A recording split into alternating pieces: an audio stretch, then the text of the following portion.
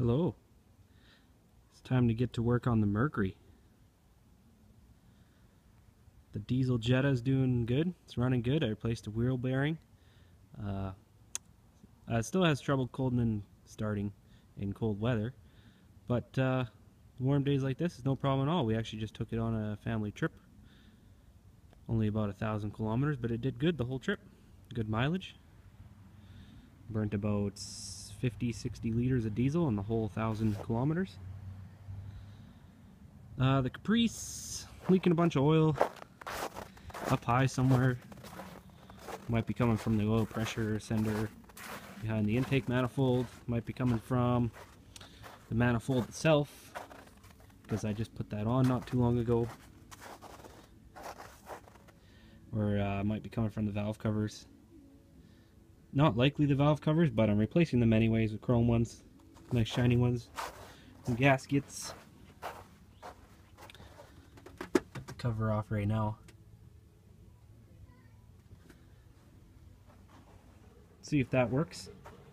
Anyways, back to the Mercury, which is the point of this video. I'm going to do a whole series on this, fixing up this Mercury. If you haven't seen the other videos, this is my grandfather's Mercury. It got sold. I found it again, bought it back. It originally came with a Ford 352 FE, Ford's big block. I was actually there when that motor blew up. That was back in 2005. I was actually driving it. And I got this truck for free. 94, I think, F250. It had a 351 Windsor in it. Fuel injected motor. So I pulled that out. This truck had a 4x4 transmission, transfer case and all that. That's in the back. I sold the transfer case. Found a two-wheel drive transmission, bolted it up. I've got the 351 Windsor sitting down in there. This truck ran good, by the way. I drove it for a long time. It's a good motor. And I got rid of that big awkward intake, the EFI intake. I don't like them. I call them the comb over because they everything sits over here and it's all in the way.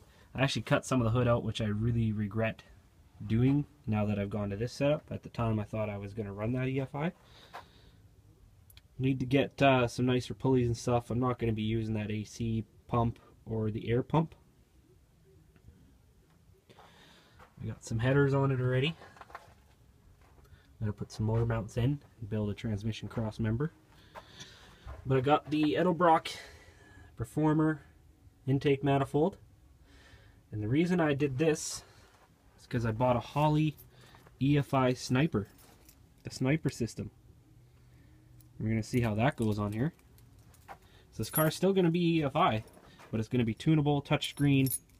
I'll do a review on that system once I get this car up and running. And there's going to be a road trip. Do a roadkill type road trip video with this rat rod type deal. Good running motor. So stay tuned for all the updates. It's going to be awesome.